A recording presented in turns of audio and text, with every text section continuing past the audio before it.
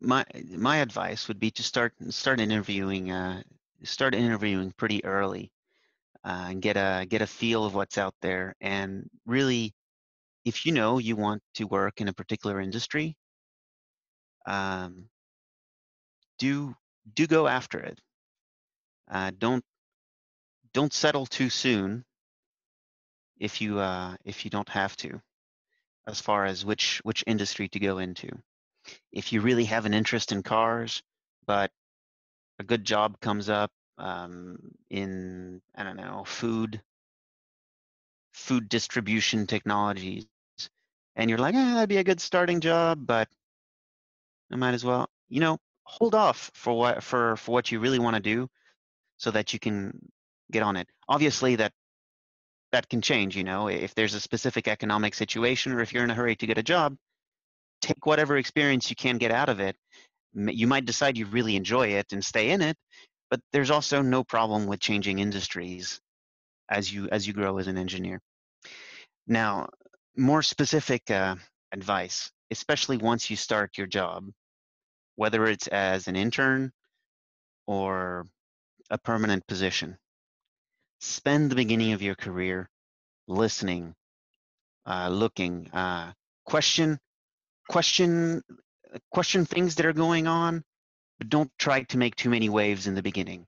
There's a lot of things where they're being done a certain way, and it's not immediately obvious, and you're just going to garner a bunch of ill will if you're always the loudest voice in the room, despite being, also one of the less experienced ones.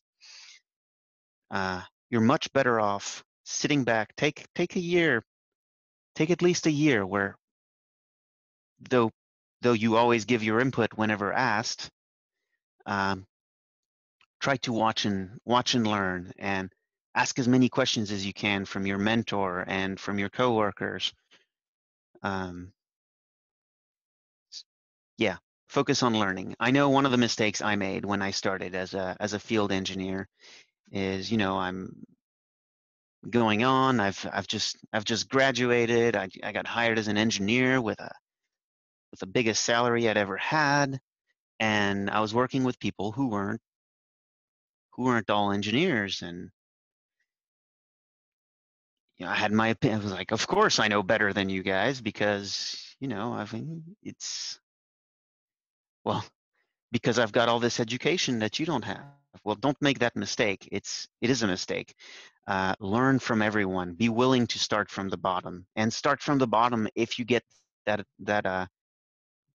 option. Work with everyone, especially in the beginning. Make sure you work with the technicians, with the operators, with all the smallest details. If you're given the opportunity to walk before you can run, make sure you take it. Keep up with what you want to do as well, and make sure you push for the technical things, but don't disregard the simple things. It's those details that really give you a better understanding of what you're going to be able to do, especially when you're relied to be giving the decisions yourself. Yeah.